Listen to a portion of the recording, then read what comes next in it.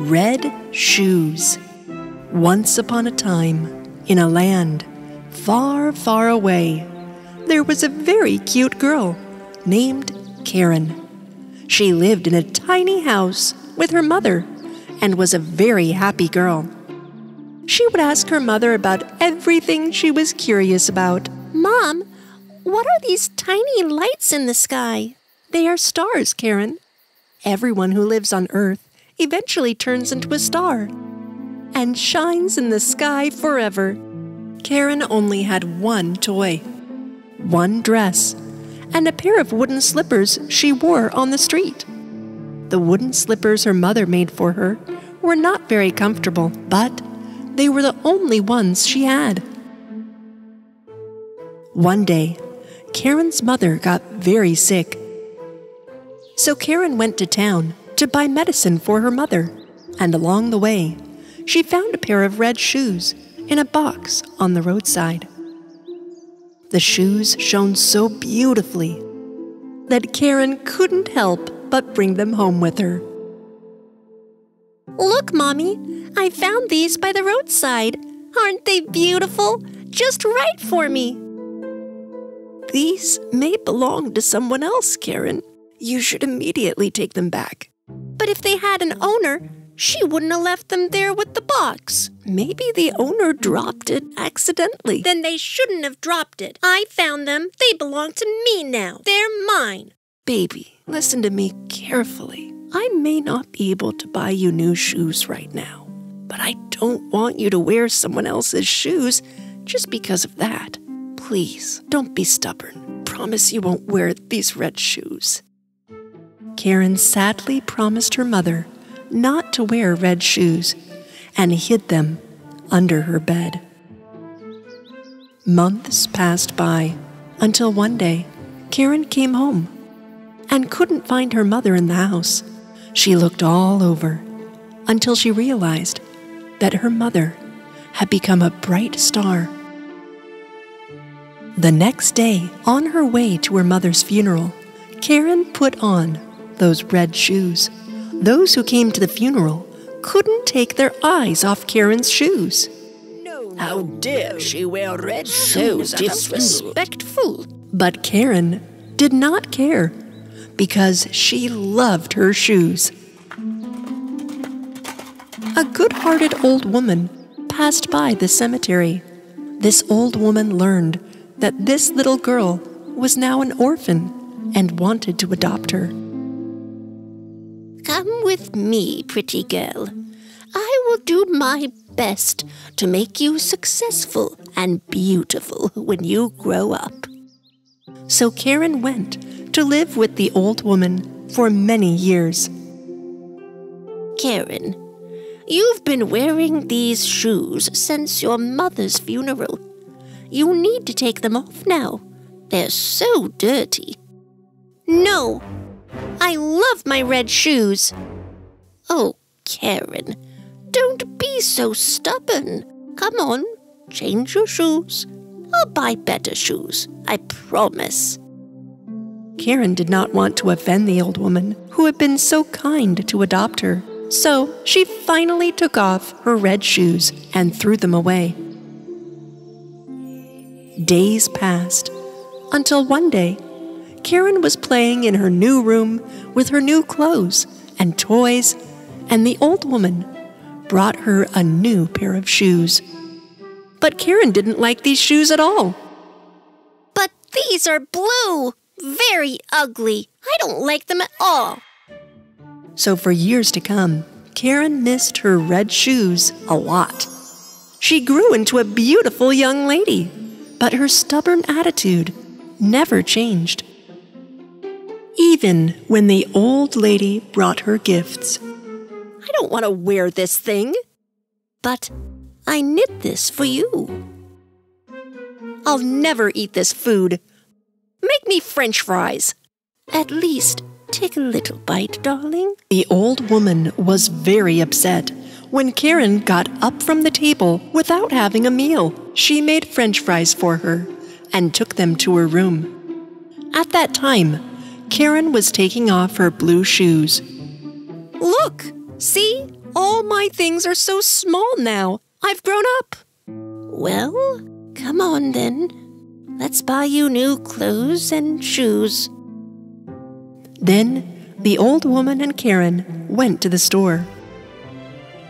Oh, look! Just like my favorite red shoes. I must have them. Let's get these. Karen, you don't need fancy red shoes. You need shoes that you can wear respectfully. Like, if we need to go to a funeral. I can only buy you one pair of shoes. Let's buy those black ones and go home. I am very tired. I don't care. If you don't buy both shoes, I'll walk barefoot everywhere from now on. Little girl, I wish you weren't so stubborn. The old woman bought the black shoes for Karen and spent the last of her money to appease her with the red sparkly shoes, too. They had to walk home on foot. The old woman's feet hurt a lot along the way, and she could not keep up with the spoiled Karen. And Karen didn't care. She walked on home with her new red shoes. One day, the old woman told Karen that they needed to attend a funeral in town. Karen, be sure to put on your black shoes. Otherwise, it will be disrespectful at the funeral. Karen looked at the black shoes in her room, and then at the bright red ones. She chose to put on the red shoes. When they left the house, she covered them up with her skirt, so the old woman would not see the shoes. However, at the funeral, everyone saw Karen's shoes, shining brightly under her skirt. They spoke amongst themselves about Karen's red shoes at the funeral, and about how disrespectful the shoes were. When what was said came to the old woman's ear, she got very angry. You didn't listen to what I told you, and you put on the red shoes again. You're so stubborn, Karen. Show some respect. A handsome young lord passing by at that time was struck by Karen's beauty. He came to her and went down on his knees and gave her compliments. How beautiful you are, and so delicate in these beautiful shoes. My lord, you make me blush. You must be a very good dancer. I invite you to the dance night in the palace tonight. Please come. With the happiness of the Lord's offer, Karen started dancing with joy. But after a while, Karen couldn't stop dancing. Why can't I stop my feet? What is happening? Oh! Karen started walking away from the old lady and the Lord while she was dancing. Karen, come back. Even though the Lord chased Karen for a while, he lost her. Karen's red shoes turned out to be more stubborn than Karen. They took her until top of the mountain and made her dance day and night for 3 days. Karen's feet hurt so much that she screamed at every step. Oh! Even though they got into the mud and prickly needles stuck, the shoes kept dancing. Enough! I'm very tired. I won't be so stubborn from now on. I promise. Please stop. Shoes, please stop. Stop. And when Karen said she'd give up all her stubbornness, the red shoes jumped off her feet, and Karen, too, fell to the ground. And the red shoes kept on dancing without her. Karen found a stick and managed to limp home in pain. Her legs hurt a lot. She started to cry with happiness when she saw her house. The old woman greeted her at the door. They hugged each other. I know I was very stubborn, girl, but I promise I won't be like that anymore. After Karen gave up her stubbornness, things started to get better. One day, someone knocked on the door. It was the young and handsome Lord. Well, there you are, Karen. I tried to keep up, but you danced so fast. How did you do that?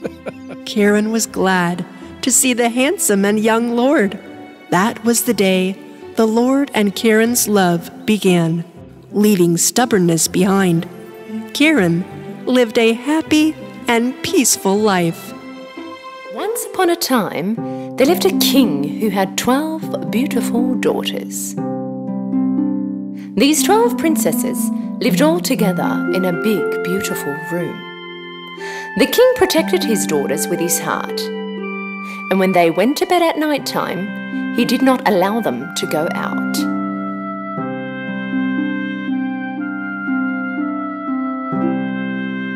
But every morning, they would wake up to something very strange. The shoes of the princesses would all be worn out as if they had danced all night long. The king had to buy his daughters new shoes every day. But the following days after, the shoes just kept wearing out. Neither the king nor his men in the castle could solve the mystery of the shoes. How is this even possible? How can a pair of shoes worn out like that in just one night? Your Highness, we can't understand. Finally, the king said, Whoever solves the mystery of my daughter's shoes will get to marry whichever daughter of mine he chooses, become my son-in-law, and get to be the king when I pass away. But he has 3 days and 3 nights to solve it. Otherwise, he will spend his life in prison. Many young men in the kingdom and even princes from other kingdoms came to the castle for the job. For days they guarded the door of the 12 princesses' bedroom. But after some time, none of them could solve the mystery. And shoes continued to wear out by the night. Finally, a good-hearted young man also wanted to give it a shot. And so he made his way to the castle. On his way, he met a lanky old lady who looked very poor. My dear child, I'm very hungry. Would you be kind enough to give me a piece of bread? The young man gave all the food he had in his bag to the old lady. She was very happy because the previous men who had passed didn't give anything. The old woman knew that this one was different than the others. So, in return, she gave him a magic cape. Take this magic cape. When you wear it, you will be invisible. When it strikes 12 o'clock at night, put the cape on, be invisible, and get in the princess's room. This way you can solve the mystery of the shoes. But be aware, do not drink what the princesses give you. No, those nasty princesses. The young man took the magic cape and went to the castle. And when he arrived, he said that he was there to solve the mystery of the shoes.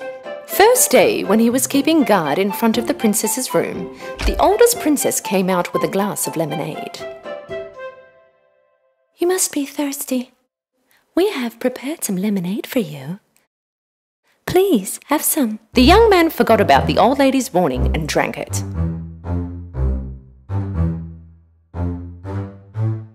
Soon after, he was very sleepy. He fell asleep, snoring all night in the room that they had prepared for him.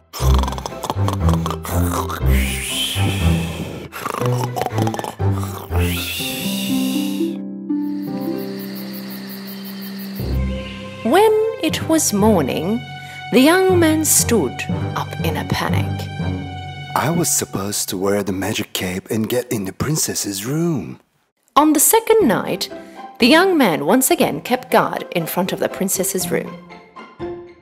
This time, another princess came out with a glass of juice in her hand. The young man was so thirsty while keeping guard and waiting for the nightfall. Without thinking, he drank all the juice that had been given to him.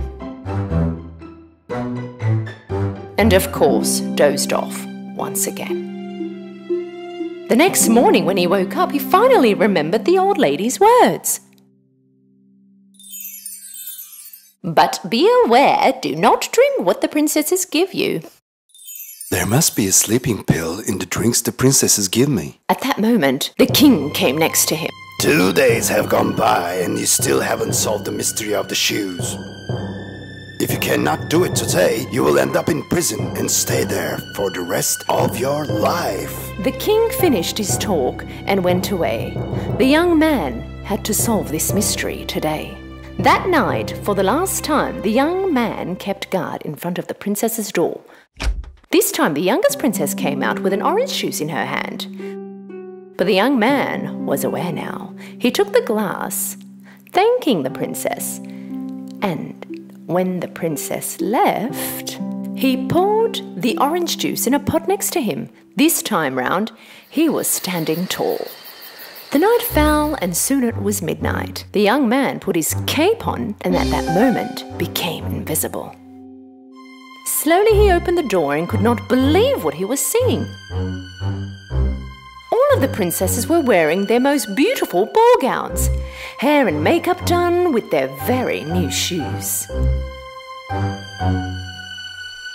Let's see if the young man at the door has fallen asleep. One of the princesses opened the door and looked outside, and another princess put her ear on the wall. At that moment, the young man knew that he had to make some snoring noises.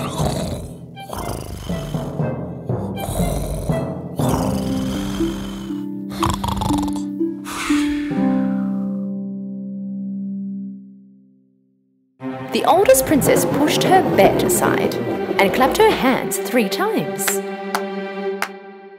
A secret passage opened in the place of the bed. The young man could not believe his eyes. One by one, all the princesses walked inside. And of course, the young man followed. The secret passage was opening to a stairway which had hundreds of steps going down. When they were going down the stairs, at one point the young man accidentally stepped on one of the princess's skirts. Oh, somebody stepped on my skirt! Oh, nonsense. It was probably you.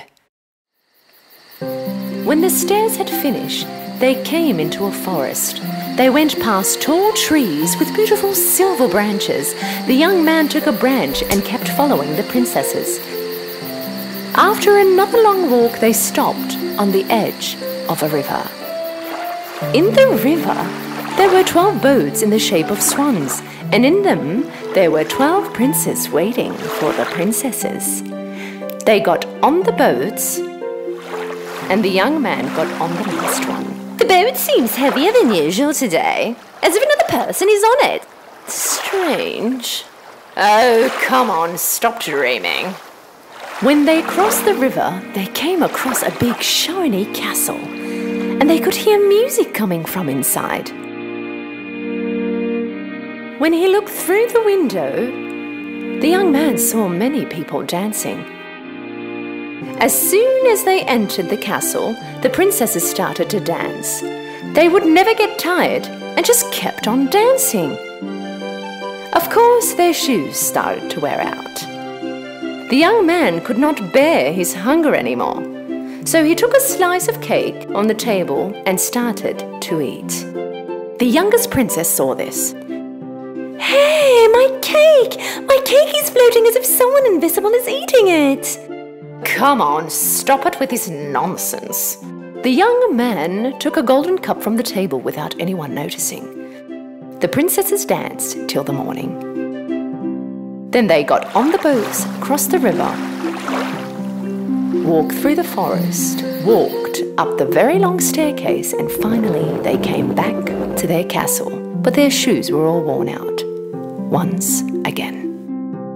The young man was very happy that he had finally solved the mystery of the worn-out shoes.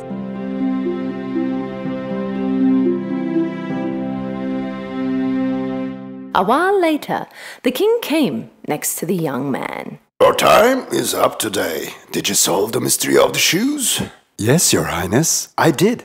And so he told him everything. The king didn't believe him at first. But when the young man showed him the silver branch from the forest and the golden cup from the shining castle, the king knew he was telling the truth.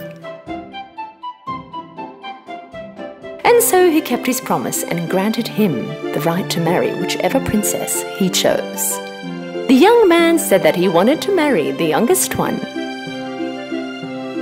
The 12 dancing princesses were clearly not happy because their secret was out now. But the young man and the youngest princess got married and lived happily ever after.